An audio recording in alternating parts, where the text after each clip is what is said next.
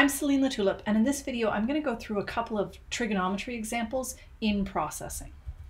So here's some images that show trigonometry and the relationship of the right angle triangle.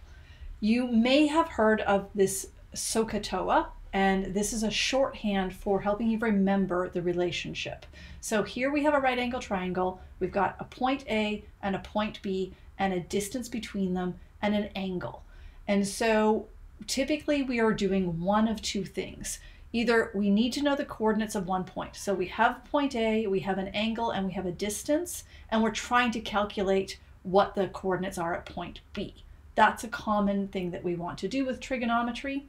The second thing that we often want to do with trigonometry is we have both points and we need to calculate the angle. So imagine we have point A, we have point B. We can easily use Pythagoras' theorem to get the distance between those two angles, or between these 2 points, but then we need to calculate what this angle is. And so we use trigonometry to calculate the angle.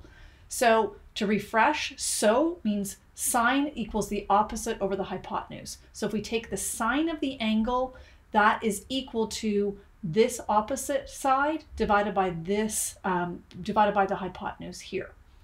And we can rearrange that equation. So if we know the angle, we can take the sine of the angle and multiply it by the hypotenuse, and that will give us the length of this opposite side. Ka in the SOHCAHTOA is cos of the angle equals the adjacent over the hypotenuse. So we can again rearrange this equation. If we have the angle, we can do cos of the angle multiplied by the hypotenuse, and that will give us the length of the adjacent side.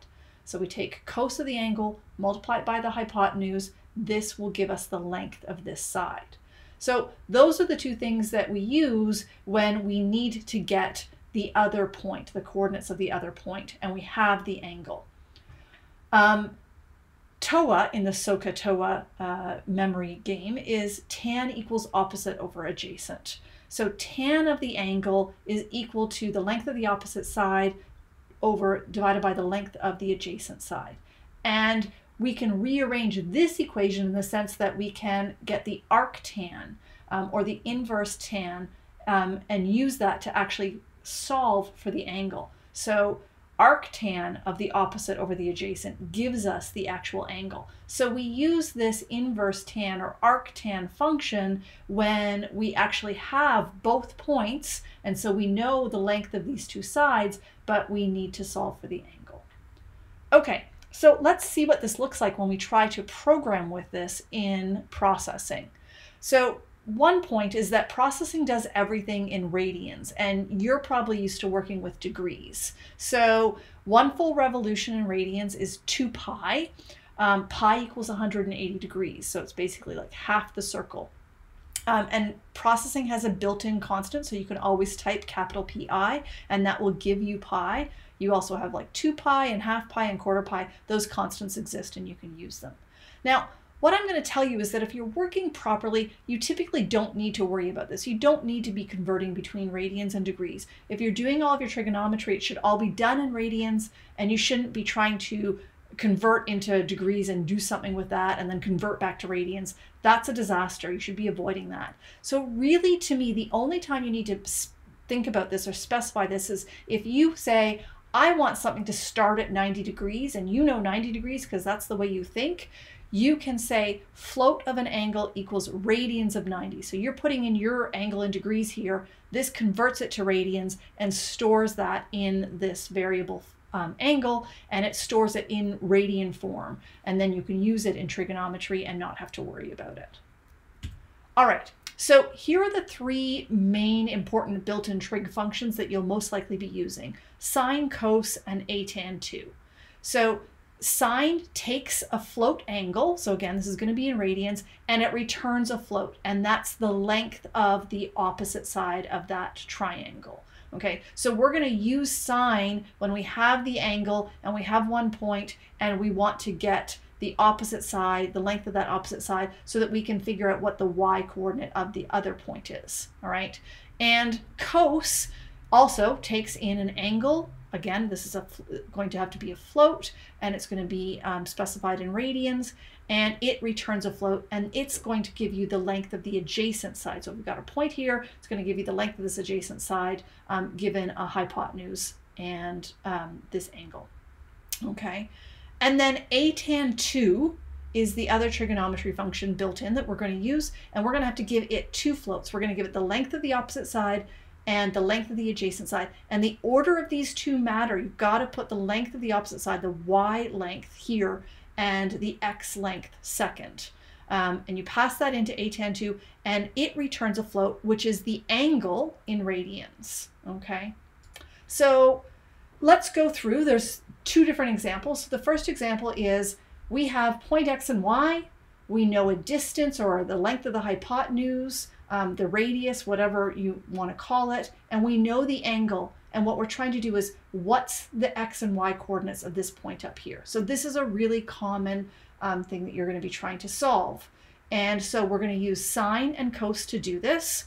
And what I'm going to do is I'm going to pop over into my processing and show you what this looks like. So here's my trig exploration. And what we have here is we've created a window that's 500 by 500. We've got a slow frame rate here just because I want you to be able to see this go slowly. We create a background and we draw the center dot. So dot x dot y is this point here. And then we use our trig functions to calculate the different sides. So we're calculating adjacent using cos of the angle. So we've got an angle, and we're going to calculate the length of this side. That's going to be the adjacent side.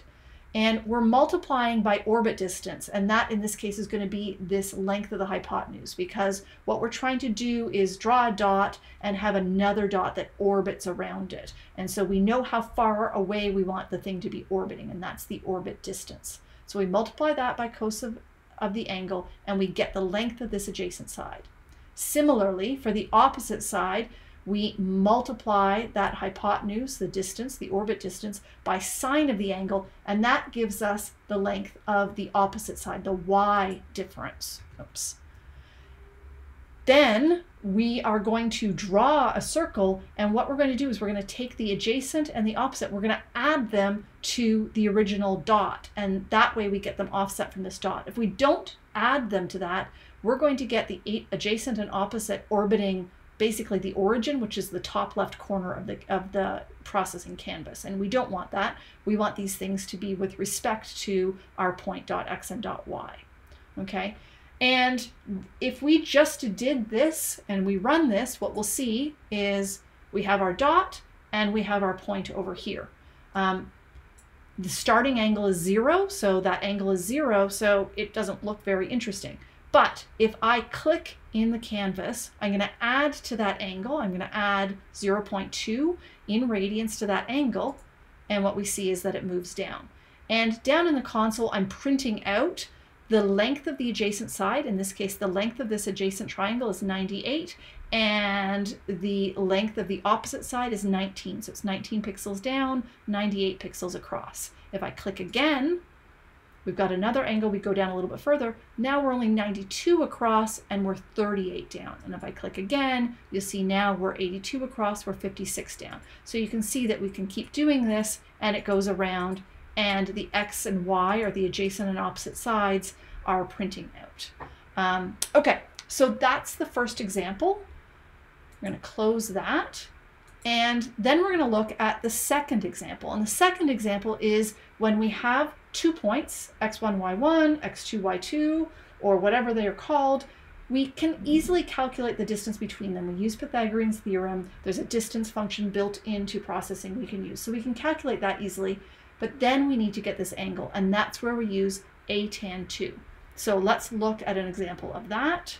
I'm going to bring up that processing window. Go. Okay. So this is the second trig exploration. So again, we have a dot that's in the center of our canvas, and we draw a background, we draw the dot, and then we have, we want to get the angle between where the mouse cursor is and that center dot. So this is going to be dynamic. It's going to be calculating the angle between where your mouse pointer is and where that center dot is. And so we pass in the y, the opposite side first. So that's the difference between mouse y and dot y. And we pass in the x, the adjacent side second. That's the difference between mouse x and dot x. So that will give us the angle. And then we can actually use that angle to do something. So first what we're going to do, what we want to do is draw a right-angled triangle using the angle, but we want it to be half the size of the difference between where the center point is and where the mouse is. So the tip of the triangle will be halfway between the center dot and the mouse pointer. So the way we do this is we get the distance between the mouse pointer and the center point using the distance function. Then we're going to cut that in half, and now we're going to use our cos and sine actually with this new half distance, and we're going to calculate new lengths of adjacent and opposite sides, and we're going to use those to draw this triangle. So the triangle is drawn from the center point, and then along the horizontal we're just adding the adjacent to the x value and keeping the y value the same, so that gives us this horizontal point. And then we're adding the adjacent to the x and the opposite to the y to give us this point. And this is going to be halfway between the center point and wherever the mouse pointer is. So let's have a look at this and see what it looks like. Okay, so here we go.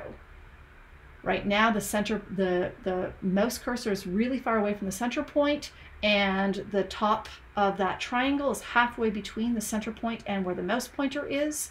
And we're seeing that as we get closer, it gets smaller as we get far away.